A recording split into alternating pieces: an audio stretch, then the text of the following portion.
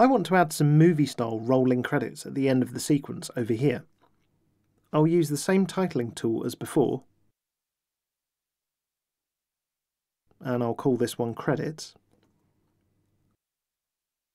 I'm going to add the text credits here, but I'll fast forward through this. You need to make sure to put your music credits here, along with any other relevant credit. Don't forget to use the correct attribution details as required by your license. I copied mine directly from the Vimeo Music Store. There we go. The final thing is to actually make these titles roll up the screen. To do that, we use the tool at the top left of the screen here. And we select Roll, and select Start Off Screen because I want it to start down here, and End Off Screen so that it ends off the screen up here. And click OK. It adds these grey checkered areas here, and that's all we need to do. The credits appear with a film strip icon over here with the rest of the assets, and we can simply drag them onto our timeline into the appropriate place. Let's have a look. To my filmmaking.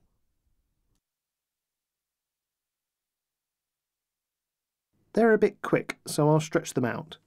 We still have plenty of space before we reach our 45-second limit, and I'll just move them a little.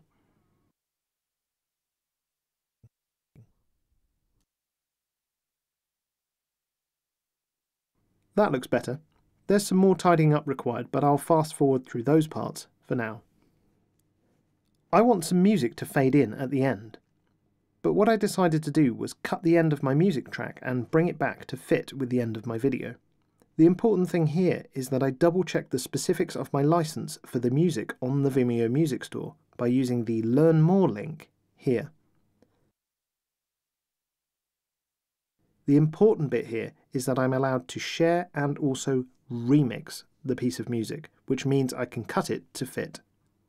So, back to Premiere.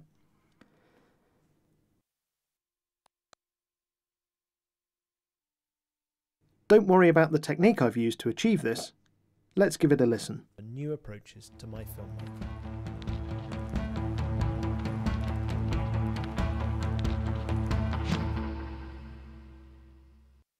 That sounds great.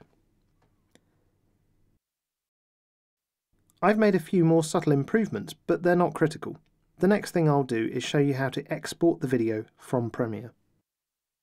I go to File, Export, Media, and this dialog appears. There's a lot of options here, but my favourite setting is to select the H.264 codec here, and then select a preset appropriate for your platform.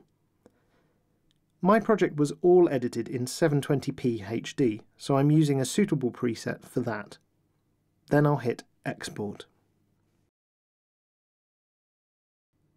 Here I've logged into YouTube and I'm going to show a simple upload.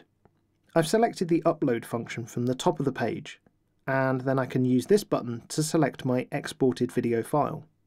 You need to know where Premiere put your file. Mine's here. And click Open. The upload can take a long time, and once it's uploaded, it needs to process your file. Shorter files take less time. In the meantime, I can give it a more meaningful title, description, and some relevant tags. It seems that the changes save automatically, but it's always worth checking that. The video is now finished processing, and I can select my privacy settings here, along with other options, such as ensuring that I license the video for Creative Commons use. And I can choose a suitable thumbnail. This one here is good. Let's check it plays OK.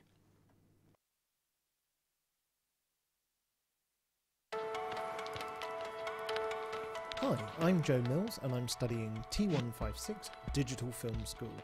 I work for the Open University. So that completes this tutorial. Much of what I've covered here are basic techniques and ideas that you might want to keep in mind as you progress through T156. I hope you enjoy the module, and don't forget to visit the forums for more advice.